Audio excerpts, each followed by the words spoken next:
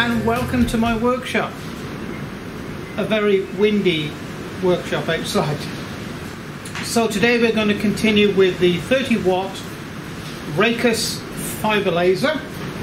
So today we're going to etch this test card, okay, which is a power and speed setting grid then, if you were. We're going to etch it into this aluminium plate. It's 1mm, which is just under, well, just over a 32nd of an inch. So we're going to use the 200mm lens, and then we're going to swap that lens out, because this morning I took delivery of my new, I'm going to be very careful with these, very delicate, very expensive. Well, I won't take the casing off it, but that's what a lens looks like. It fits up in there.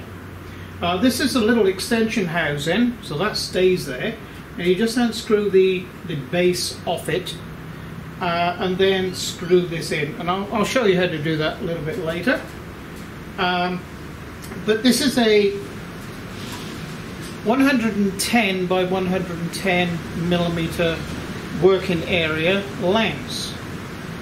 And I do notice in a couple of the comments, people are saying to me, oh, just because you change the lens you don't increase the power. Well, actually you do. The available power of the laser is concentrated into a smaller area. And it's a fact that if you use a larger focal area lens, you do lose quite a bit of the power, because you have, you know, the power is distributed over a larger area. Okay, so we're gonna, that's one of the points we're going to prove. So what I'm going to do is etch this into this aluminium plate, then we'll swap the lenses over, and we'll do a side-by-side comparison. Okay, so I'm going to do this in real time, so it takes a minute and a half, maybe possibly 2 minutes, but I'm going to leave it in real time so you can see you know, how quick or how slow the fiber laser will actually etch. So first of all we're going to red light it. Okay, so we're going to put it, we get in the middle there like that, and I'll put the other one alongside it. Okay, so camera's ready. Oh, what's happened to the camera? I'll try and improve my camera skills too. I did notice that there's a little bit out of focus. I'll see if I can keep this in focus. So here we go. I'm going to stop the red light marker now, and here we go, we're marking nearly. So here we go, we're marking now.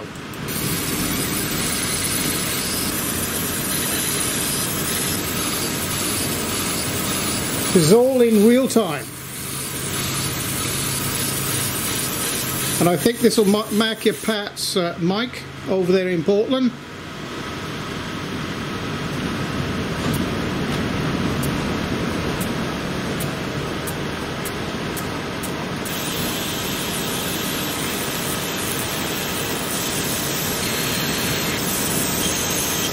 You can probably see a little bit better than what I can, because I've got my protective eyewear on, so it's you know, it's like wearing welding goggles. You can actually see better than what I can.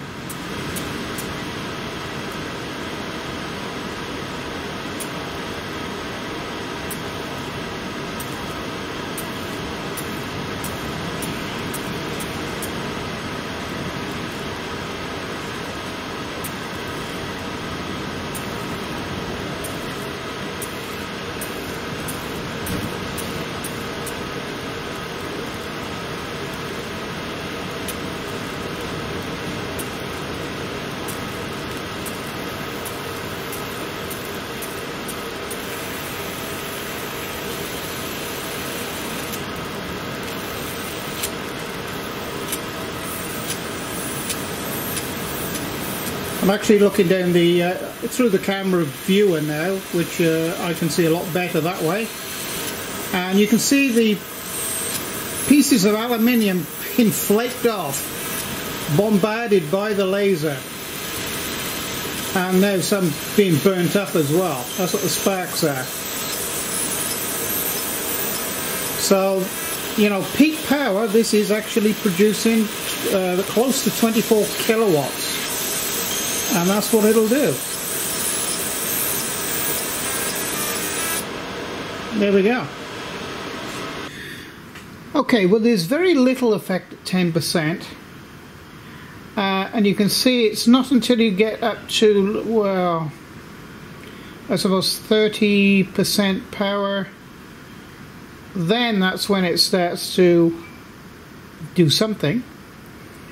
You can actually see there is a very, very slight discoloration, but when it gets to 40%, it starts to polish the aluminium, especially up at the high speed area, more polished than anything. And then we sort of start getting into the different shades of grey, which is actually removing material. Interesting here, area. And of course then we come up the power levels, and the slower we go, the slower it goes, and the higher the power, the darker the mark. Incidentally, this graphic program was originally drawn up by a Jeffrey J. Okay, so let's change lenses now. Okay, so if you're wondering what one of these lenses looks like,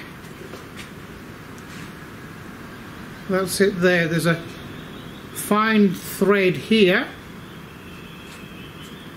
So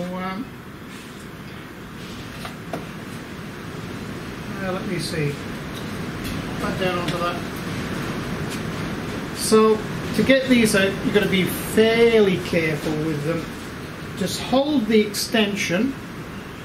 Okay, let's turn this off first. Alright, so it's totally turned off now.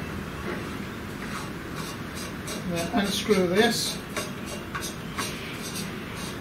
So this is the 200mm focal lens.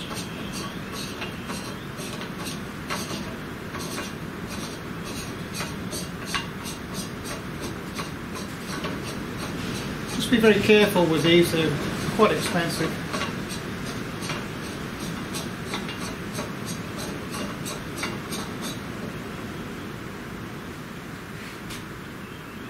Okay.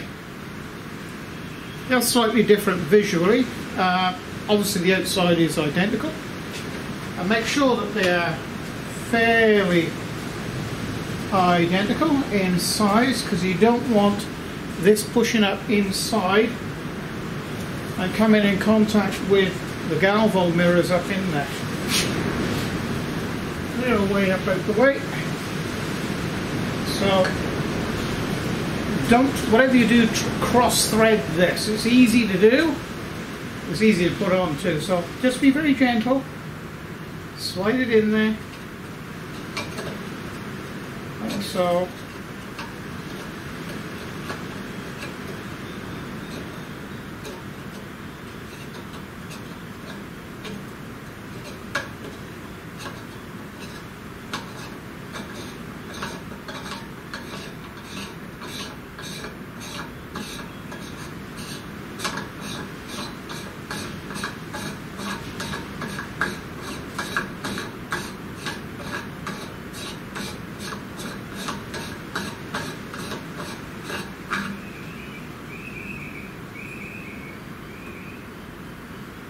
just snug, don't over tighten it.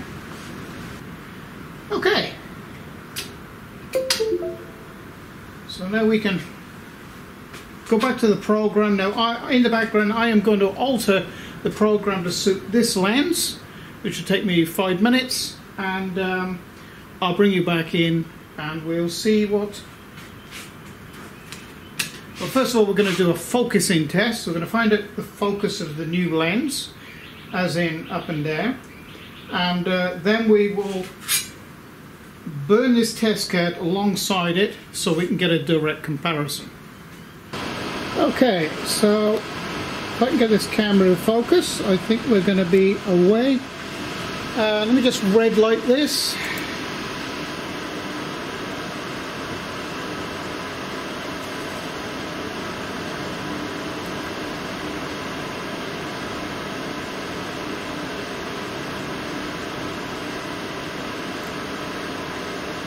I think somewhere about there. This is going to be interesting to see how this turns out, because when I did the focus with it just now, it was should we say twice as lively then. So here we go. I'm going to burn this now, and you see the difference with this lens.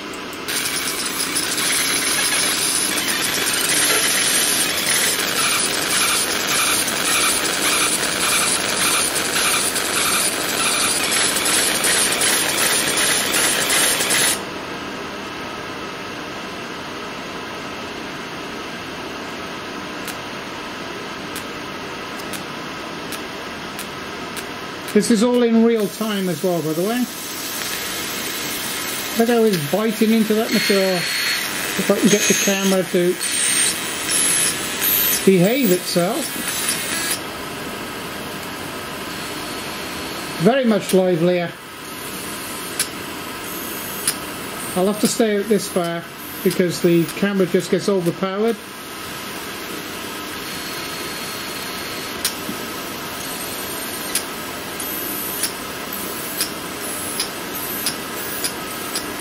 You can actually hear the laser hitting the material.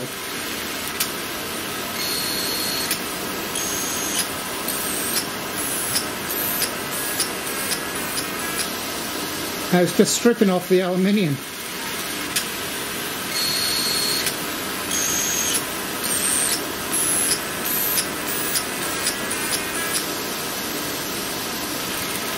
You can actually tell at this very early stage that, you know, just changing the lens ups the concentration of power.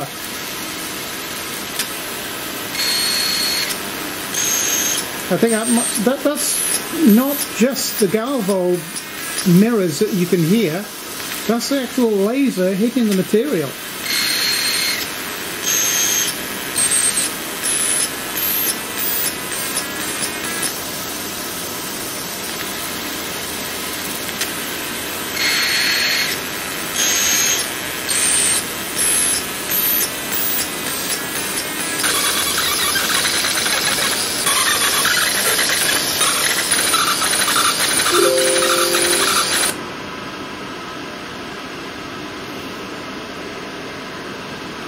Okay, so we have a power and speed test card now that, working on aluminium, we can, you know, choose from this a power setting for any particular job.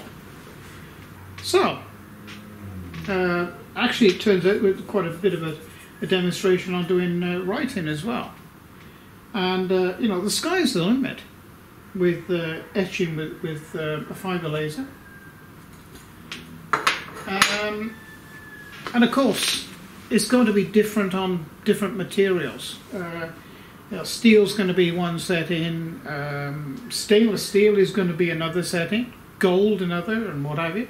There's two materials that I'm interested on working with, and that is brass and stainless steel. But I think the majority of my work is going to be with aluminium, because it's you can do such a lot with it. Put this video together, I'll try and leave everything real time, just to show you how quickly this thing can get something done. I mean, you know, the writing around here, did it in a matter of a couple of seconds, you know.